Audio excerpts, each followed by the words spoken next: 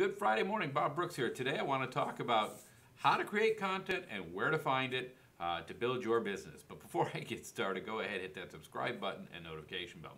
So why do I want to talk about content? It's the best way to build your business.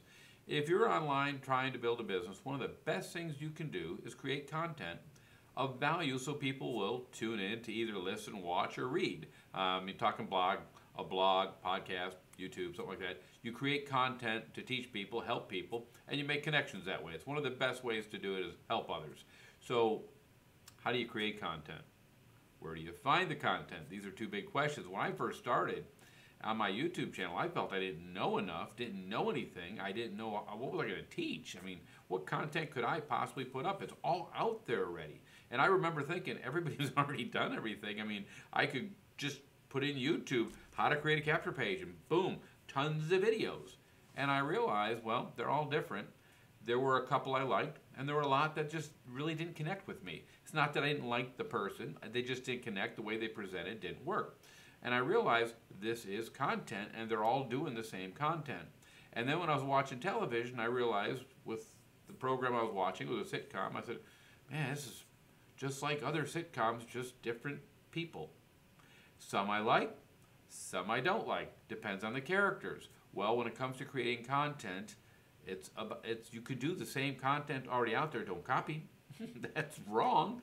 But you watch what you want to learn, you learn it, then you teach it. Go back to high school or grade school, whatever you want to look at. Every teacher taught you math, English, the basics. They didn't create that content. No, that was not me created a book. They just taught it.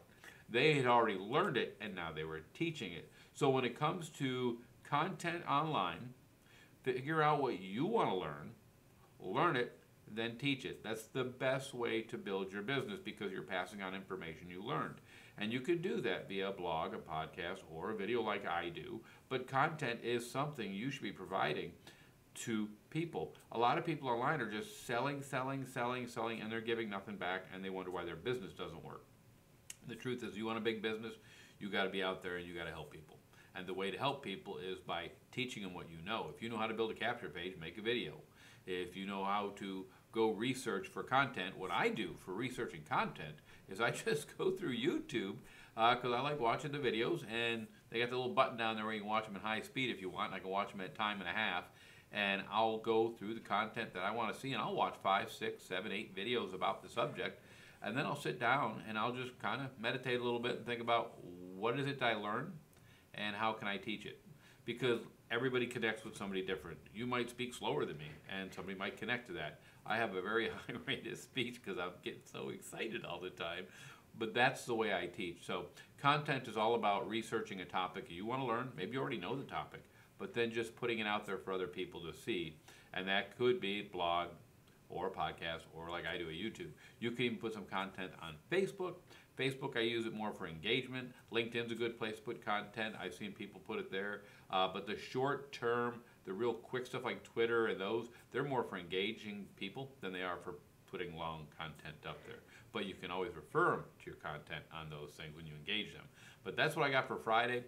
If you're not a content producer, start learning and start looking for things that you can pass on to others, and you'll see people get attracted to you. That's called attraction marketing, actually, is you're drawing people to you with the content you put up there. That's what I got for Friday. Tomorrow I have a Zoom, 11 o'clock Central. See you there, hopefully. The link is down below, but we'll talk to you later. Bye.